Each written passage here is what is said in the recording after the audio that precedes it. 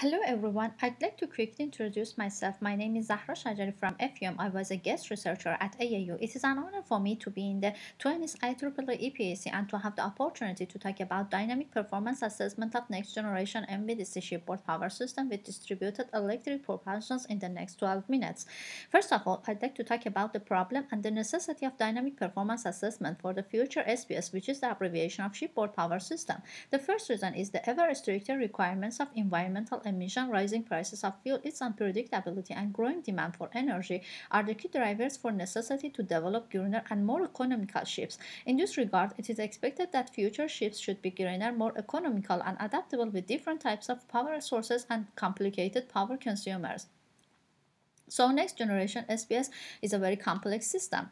The second reason is SPS is known as the core of all electric ships, so introduce new concerns from the point of view of system security and stability assessment due to its complexity. The third reason is SPS is a safety critical or life critical system, which means failure or malfunction of electrical components may lead to death or serious injury of crew, heavy equipment damage, or great environmental harm. And finally, the mentioned particular characteristic make studies, analysis, and assessment of next generation SPS dynamic behavior more and more necessary to prevent system instability. So, a suitable and effective model scheme is needed for accurate evaluation of modern SPS dynamic performance to enable take full advantages of the system while keep system stable.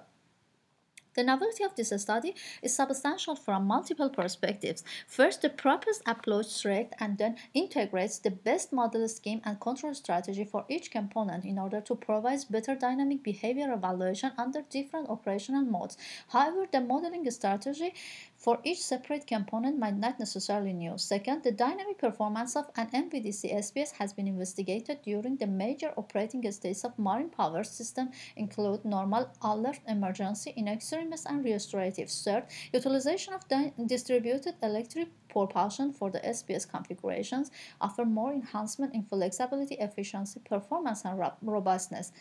This figure shows the structure of considered system for the next generation NVDC SPS. This integrated power system contains three separate power plants which transmit the electrical power into the three DC buses. These buses comprise the main DC bus and could operate individually as well as connected by the bus tie circuit breakers in order to enhance system reliability and survivability. Moreover, the model used the emerging technology distributed electric propulsions in order to improve system efficiency, robustness, flexibility, capability, and reliability. The structure consists of three main diesel generators rated at 8 MW, an auxiliary diesel generator rated at 1 MW, a battery bank, a solid oxide fuel cell, 5 propulsion systems, 5 propellers, non-critical load, and non-shuttable load. In the next slide, the model approach along with the control method for each component we'll discuss. The first component is diesel generator system. Diesel generators are still the main power sources in the most heavy load island platforms such as marine power system.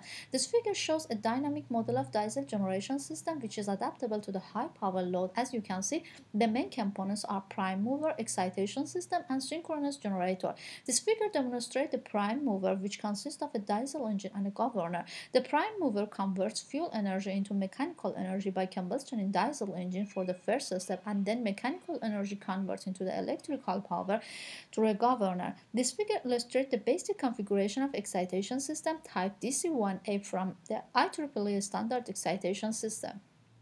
The excitation system provides the required field current to the rotor windings of the synchronous generator. The next component is solid oxide fuel cell as an alternative power sources. Currently, utilization of fuel cell technologies in the SPS are on the rise due to high reliability and efficiency as well as low level of air pollution and noise pollution. However, SOFC is the most promising technology over the various types of fuel cell in the SPS. This figure shows a schematic diagram of a SOFC generation system. This configuration includes a SOFC stack, a DC-DC boost converter, along with a fast voltage controller strategy for the main DC bus.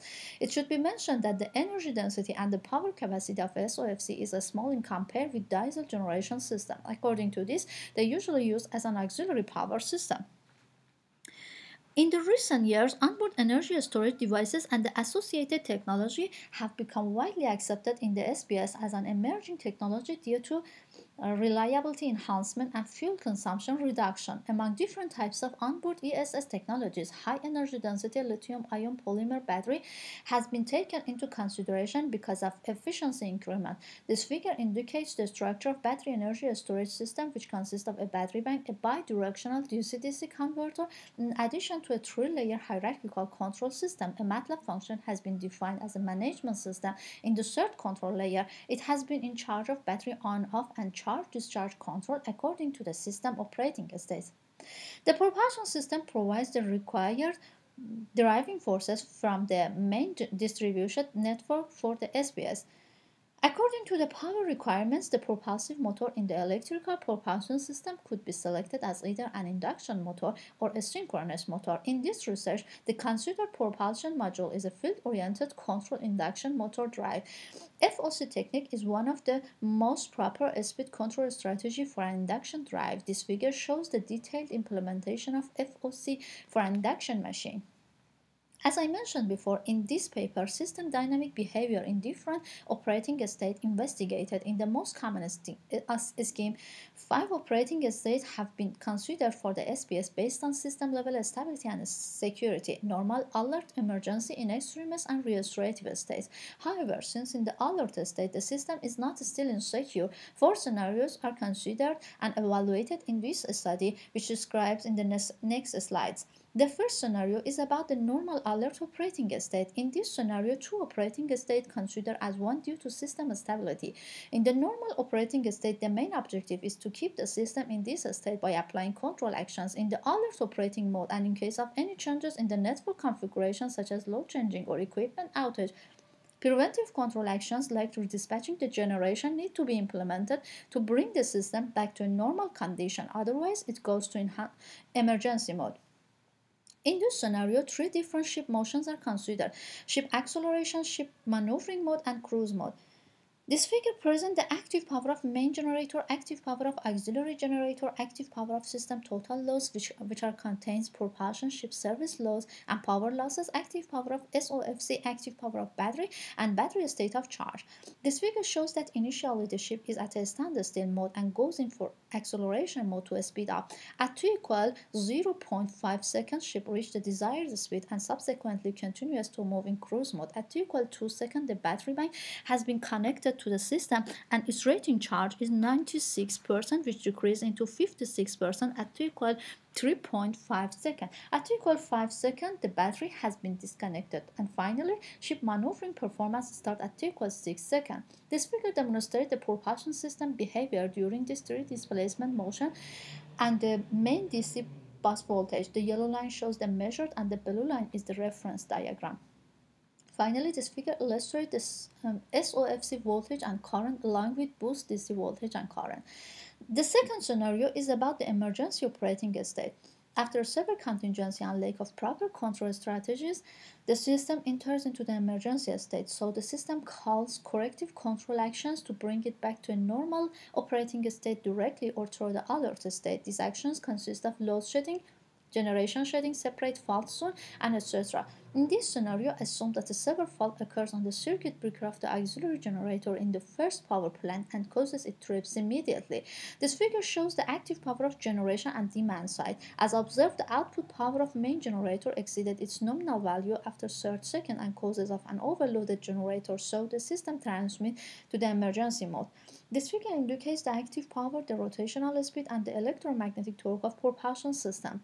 Finally, this figure shows the output current and voltage of main and auxiliary diesel generator. The output current of main generator and the output voltage of auxiliary generator increased after the outage. Also, the current of auxiliary generator became 0 after 3rd second. The next scenario is about the in extremis operating state.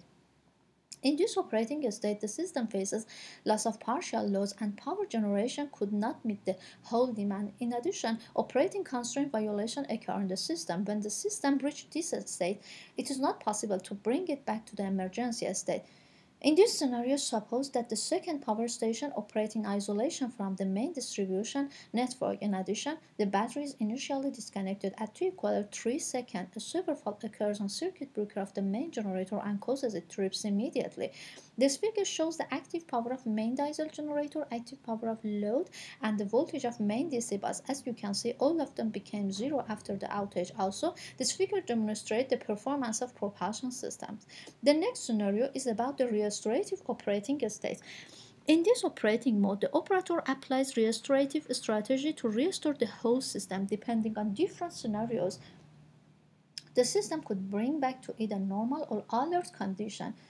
In order to restore the system of second scenario, several control actions could bring the system back into the normal mode. Non-vital load shedding, propulsion system speed reduction, and utilization of operating reserve from the second power station in order to supply vital loads in the first power plant. However, it seems the third strategy is the best strategy due to keeps the primary equilibrium state of the system. According to this, at t equals 4 seconds, the battery has been connected to compensate the required power generation in order to avoid main generator overloading. This figure indicates the active power of generation side and battery state of charge.